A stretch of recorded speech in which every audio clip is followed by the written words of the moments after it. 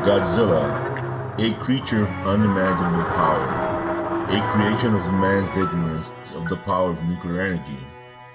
Yet how can we understand a creature that does not fit our world of cellular-based organisms that need specific factors to survive and thrive? Godzilla is an anomaly among the many other giant monsters that also exist and at times battle with him. To understand Godzilla in this case, we must search for answers on how his nuclear breath became and is such a devastating weapon. To do this, we must travel to his reality, to an alternate universe where giant monsters exist and plague mankind. One of the most remarkable weapons, and only specific to Godzilla, is his nuclear breath, and yet, how can we understand how a creature like Godzilla is able to develop such a weapon, which is inherently part of his physiology? How do we understand a monster that defies all reasoning of what we know in our reality should not be possible, and yet in Godzilla's parallel universe, the creature has and can use his nuclear breath as easy as breathing is to us? He is even able to control its power, and at times, because of his nuclear mutation, the color of his nuclear breath has even changed to different tones and intensities. His breath has even shown explosive properties at times, which have even reached as far away as the outer atmosphere of Earth into space. Before we can understand how Godzilla's nuclear breath may work, we need to find what exactly are Godzilla's cells made of, and we already know about his regenerated G1 cells, which make Godzilla basically indestructible because of the high rate of healing and regeneration they cause physically. Even with his super healing abilities, Godzilla's physiology cannot just be as simple as being able to heal at an unimaginable rate. His body must be made of highly specific organic materials unique to his physiology to be able to house such a destructive weapon like his nuclear breath. With this, we must look at hypothetical and applied science, based in part on our reality, and translating it to Godzilla's alternate reality.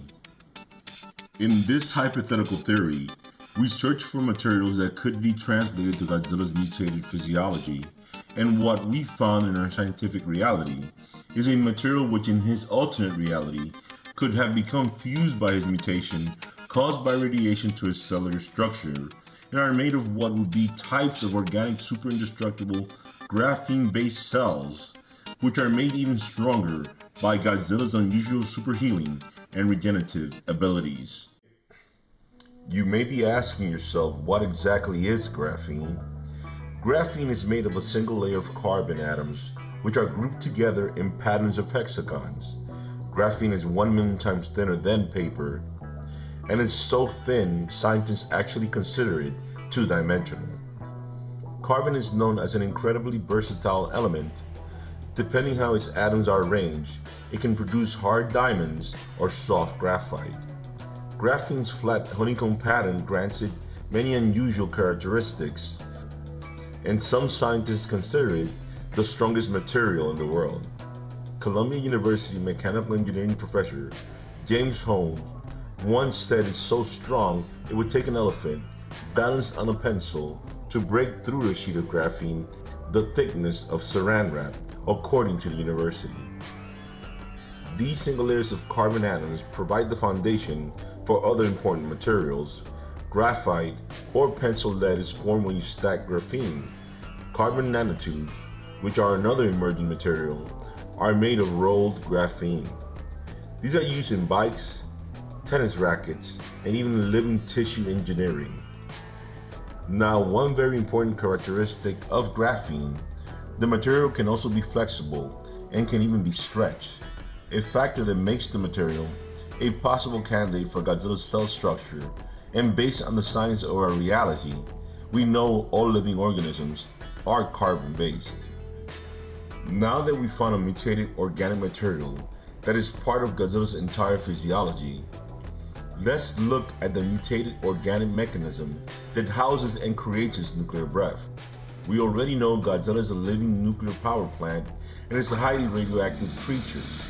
So to understand how his nuclear system works, we can take ideas from a nuclear power plant and translate the required parts to specialized organs which Godzilla had to develop because of his mutations. A nuclear power plant has systems and checks and balances to maintain and generate a constant amount of power. So in Godzilla's case, the power generated by his specialized organs is not only what gives him the radioactive nutrients he needs to survive, but also is the nuclear energy he uses in his nuclear breath. Let's look at how a nuclear power plant works and the parts that are vital for the nuclear process to happen and generate nuclear energy. Understanding nuclear fission is important, and in the next short clip, we will take a look at how a nuclear power plant works. We must keep in mind when we translate the process and parts of a nuclear reactor to Godzilla's organs, they are similar to the process of creating nuclear energy, but differ in placement and location in his body, based also on neurological factors, which seem to point that Godzilla has to have a higher evolved brain and just does not rely on animalistic instincts as he has been portrayed at times. We have seen cognitive problem solving and other higher thinking abilities, which make Godzilla an extraordinary creature to study. The short segment you're going to see next was created by e-learning on YouTube and shows an excellent way to understand the basic process and parts of a nuclear reactor using hydrogen atoms in this case. Nuclear reactor. In this video, we're going to learn about the nuclear reactor. Nuclear reactors are the modern-day devices extensively used for power generation, as the traditional fossil fuels, like coal, are at the breach of extinction. A nuclear reactor is the source of intense heat, which is in turn used for generation of power in nuclear power stations. Its mechanism is similar to that of a furnace in a steam generator. The steam is used to drive the turbines of the electric generator system. A nuclear reactor consists of three crucial components: fuel elements, moderator, and control rods. Fuel elements come usually in the shape of thin rods of about 1 centimeter in diameter and contain fissionable nuclei like uranium-235 or uranium-238.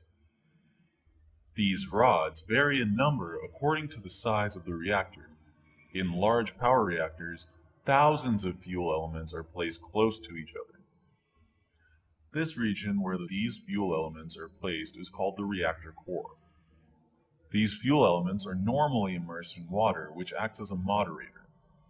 The objective of a moderator is to slow down the energy neutrons in a nuclear reactor, which are produced during the nuclear fission process by the fuel elements.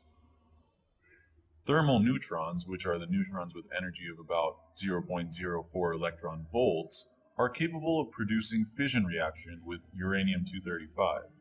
During the fission reaction process, new neutrons are given out, which have energies of about 1 MeV. This is 1 mega electron volts. These neutrons typically escape from participating in another fission process, as they are accompanied by enormous energy release. In fact, the probability of these neutrons produce another fission reaction is 500 times less than that compared to a thermal neutron. This is where a moderator is extremely useful.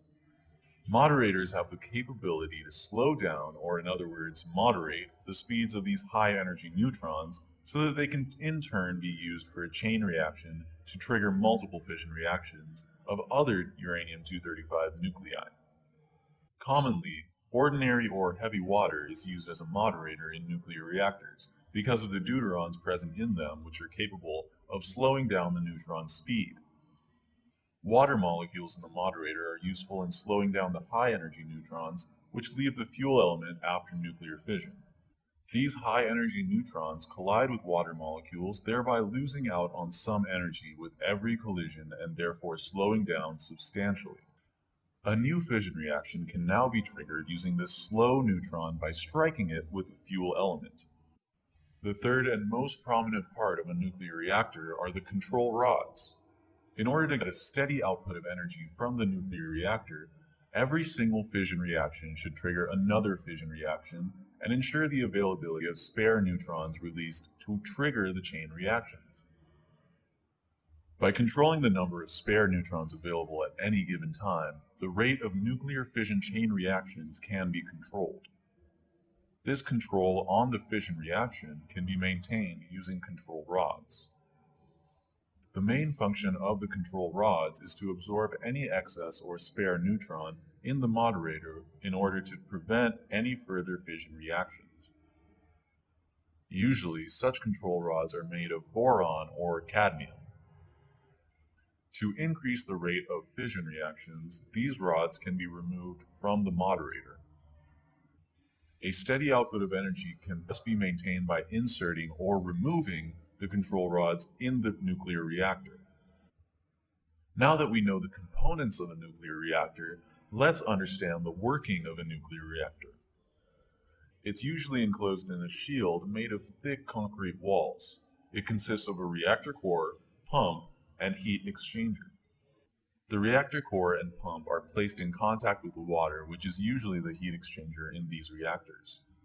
Due to the enormous amount of heat released during the fusion reaction, the surrounding water gets heated up and changes to steam, which is in turn used to turn the turbines. So, huge heat energy gets converted into electrical energy. Water is continuously flown in and out of the nuclear reactor using the pump. So, a nuclear reactor successfully generates nuclear energy from fission reaction. Now that we have a practical understanding of the process and the parts that make up a nuclear reactor, we can now begin to translate this process to the highly specialized mutated organs that house Godzilla's devastating weapon in Part 2 of Universe G's The Hypothetical Science of Godzilla's Nuclear Breath. In Part 2 of Universe G's look into Godzilla's nuclear breath, we will use what we learned from the parts of a nuclear reactor and apply them to Godzilla's physiology. We will also take a look at other factors that are vital to the effectiveness of Godzilla's nuclear breath.